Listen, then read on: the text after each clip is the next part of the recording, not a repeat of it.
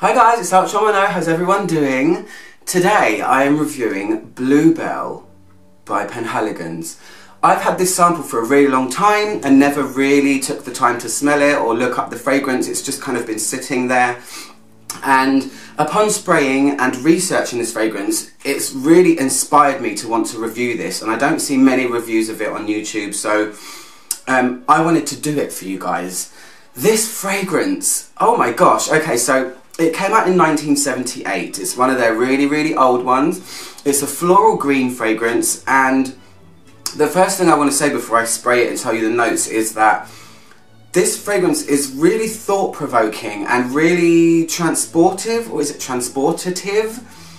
I don't really know what the word is, but it really evokes lots of images, and those are my favourite kinds of fragrances and the ones that really inspire me to want to review them. So this is Bluebell. And something that I learned a couple of years ago that I should have probably known from a younger age, being a very British person, is that there are certain products that we sell over here that have what we call a royal warrant. And if there's a royal stamp on the product, it means that the royal family, I think, use or have used or at least approve of the product. Now, I've heard that this fragrance was a favourite of Princess Diana, so this fragrance was used by royalty, and it just makes it all the more special.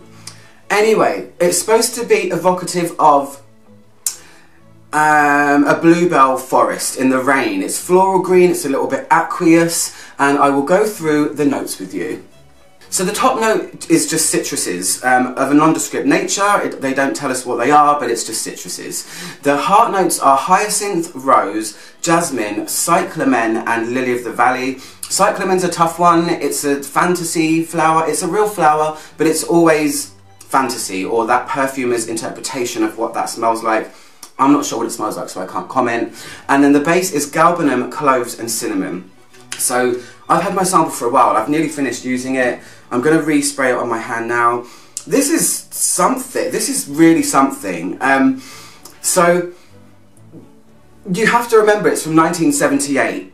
It feels very floral, as you can imagine, and it springs to mind for me immediately this image of, I feel like I should be out having a spot of tea on the lawn, darling, you know, with a doily or something.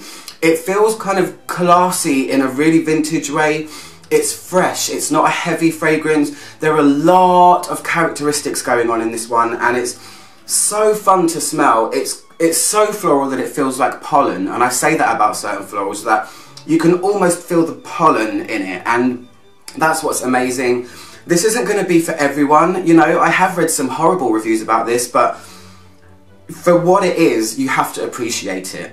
I can feel a lot of stuff in here. I first can feel a very fresh, watery greenness that's coming from galbanum.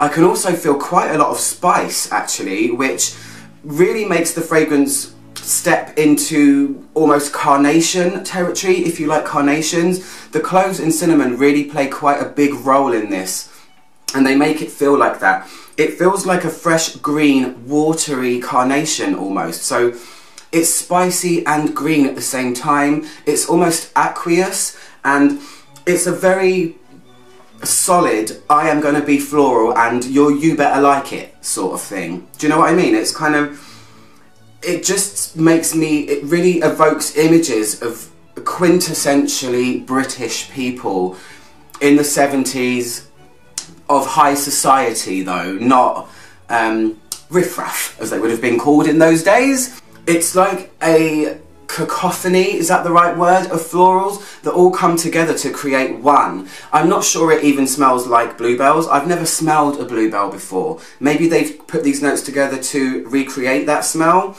but they're such beautiful little flowers, aren't they? They just hang there in their little, you know, groups, just chilling in forests. And it really is not necessarily pleasant, but it's definitely a thing, and it is one of the most iconic fragrances to come from Penhaligon's, which is why I wanted to review it. This is such a gorgeous spring floral that feels like a nod to a different time, which is great, and it's just so very itself. That's a really weird thing to say, but that's how I feel about it. I always say that I feel like Hyacinth does give a fragrance a bit of a vintage feeling. It's not something that you see used prominently in florals nowadays. It's going down a white floral route now for most fragrances, I think, or even roses, which are, you know, never going to go away because they're amazing. But it's really nice to have Hyacinth at the forefront, holding on to that vintage feeling.